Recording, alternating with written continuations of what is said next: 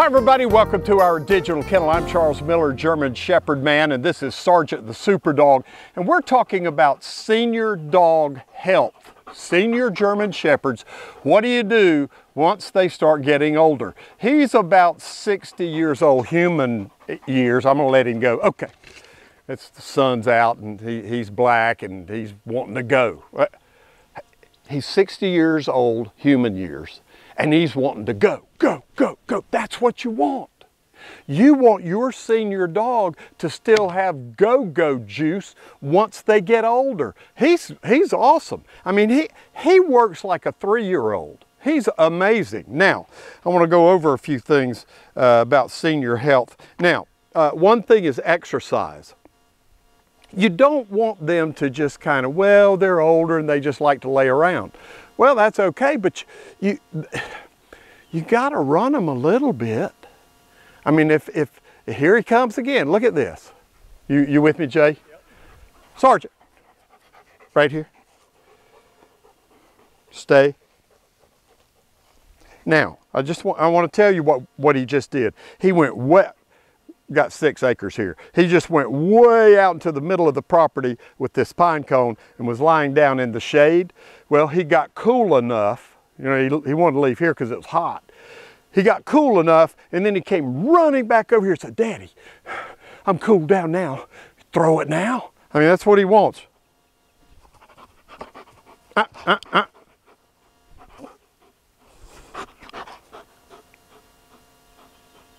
Get. Okay, I mean, this dog's loaded. You would never think he's 60 years, human years old. Awesome. I'm coming back over here, Jay. Threw Jay a curveball. Jay's my cameraman. Sergeant came, he's back out there again in the shade. Okay, I've talked enough. Let's get on with this senior health deal. Exercise. They need exercise. Don't let them become a dog bed potato. You know, we call us couch potatoes. Don't let them become a dog bed potato. They need to, and they need more than just a walk. A lot of people walk their dogs, and I know that's fun and it's exercise for you and all that, I get it, but they need to do some running if they can, if they're not too old. If they're 13 years old, okay, that's a different story, but you know, he's 8+ years old now. Still very viable, very awesome in many ways. So we're still working him. Here he comes again. What do you have, buddy? Drop. Okay. I mean, he's ready to go. Anyway, okay, enough about that. Exercise. Food. We moved him to a raw diet. This may rub some of you wrong, but you don't, if you put your dog on a raw diet, you don't just put them on raw meat, muscle meat. There's a lot more to a raw diet than that, in my opinion. My dog, I've seen dogs over the years, they will eat vegetables out of the garden on their own. They will pick fruit off of blueberry bushes and so forth. I mean, they like vegetables, they like fruits, and that's very important. Plus, muscle meat is not all the meat that they need. In the wild, they will eat internal organs. They'll eat heart muscle. They'll eat tripe. They'll just eat a lot of different parts of the animal if you're feeding raw. My suggestion, if you're doing that, and he's on a raw diet right now, he gets muscle meat, he gets cardiac meat, he gets liver, he gets trachea, he gets tripe. I mean, he gets a lot of things. But Maddy and I cook. Come here, Maddy. Maddy just walked up. Come here, Maddy. Y'all know Maddy. It's okay. Oh gosh, here comes. Sorry. Roll the tape. Keep rolling. I wasn't gonna get her to say anything, Jay. She's ready to go. Okay. Maddy's putting her microphone on, so take your time, baby. So anyway, Maddy and I cook. We cook his vegetables and fruits, and it's a pretty simple process, and we only have to do it like once every month or so. Come on, Maddy. This is Maddy J.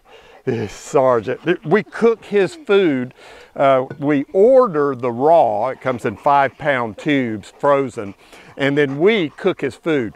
We cook his food, rice and squash and broccoli and lots of vegetables, peas. Beets. Beets, yes, beets are important. And the fruits, we give him some mangoes, some pineapple. Blueberries. Not cherries, blueberries. Strawberries. Strawberries, blackberries. So he gets about 10% fruits, about 20% vegetables, and then the rest of the different kinds of protein, different kinds of meat in his new feeding system. So I just want to let you know where he is right now. A lot of you have been watching him since he was a baby. So now, supplements, really important. I talk about this all the time. Why? He looks great. Here he comes again. Now, I don't know if he's going to come over here. He may just come over here and let's see what he does. Table.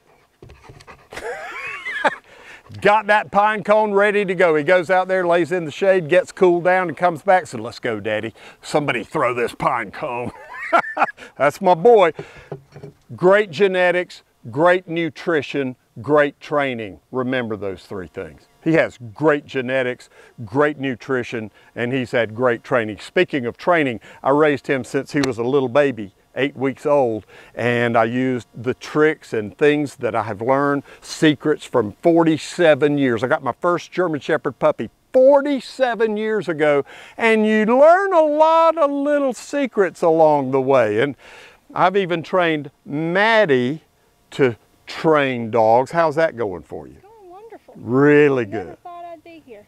And she's become an outstanding dog trainer. So thank you for being such a good student. But great genetics, great nutrition, great training. Now, him being raised under my 47 years of German Shepherd puppy experience, I taught him all the little things so that I don't have problems. A lot of people, you see a lot of dog trainers on YouTube, and they're having people with dogs with problems come to them, and they're teaching them how to fix their dog's problems. Maybe their dog's 2, 5, 6, 8 years old. They got these bad manners and bad problems. There are a lot of dog trainers that fix dog problems. My puppy training system sets you up so that you do the training, you love the dog, because when they have good manners, you love them, and you don't have those problems. For instance, take the puppy out to do their poo and pee. They do their poo and pee. And after a few days, they figure out, oh, well, she's going to take me back in that house. She's going to put me in that crate, and they'll run from you. How do you get the puppy to love going back in the house when it's time to go back in the house?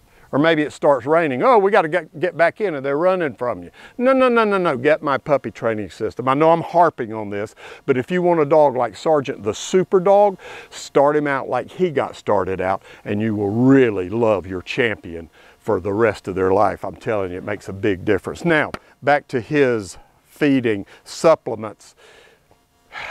Vitamins that I use, very important. I've used them since 1999. The joint supplements, wow, joints in German Shepherd breed, very important. Very important. Very important. So we not only supplement vitamins, but we supplement with joint supplements. I take joint supplements and vitamins every day. Now, the link is in the description on YouTube, on Facebook. The link will be up there. You can go to GermanShepherdMan.com and look at our health and nutrition page and just click on the joint supplements, the vitamins, and it'll take you right there. They're not cheap, but they're not cheap. I don't do cheap. I do awesome. I get awesome genetics, awesome dogs, awesome training, and awesome nutrition. Now, let's talk about bedding. I almost lost a dog in 1999. I used to, human emotions, human feelings, had this nice big crate and had my dog in there, and I got this soft, nice bed, and came out one morning, he had chewed it up. The white stuffing was everywhere, and I was like, oh man, so I cleaned it up, threw it away, and he didn't eat breakfast that day. Didn't eat supper that day. And I'm like, wow, he's a high food drive dog. He's not eating. Took him to the vet. He had eaten some of that bedding, and it was lodged in his intestines. Thank goodness the vet had an idea and we didn't have to have surgery, but it's a huge, huge problem. I do not do bedding. Even old Sergeant, even in his older years, I don't do bedding unless in the next year or two, he's 8+. When he gets maybe 9 or 10 years old, he may need some bedding where he lives. But up until then, I don't do bedding on young puppies. It's really important. Let them become an adult, 2.5, 3 years old, before, so they won't chew their bedding up, swallow it. Okay, anything else about senior health that I'm missing, Maddie? Here he comes. Here he comes. Sergeant. I mean, look at that. 60 years old, human years. And he's just hopping up here. You know why?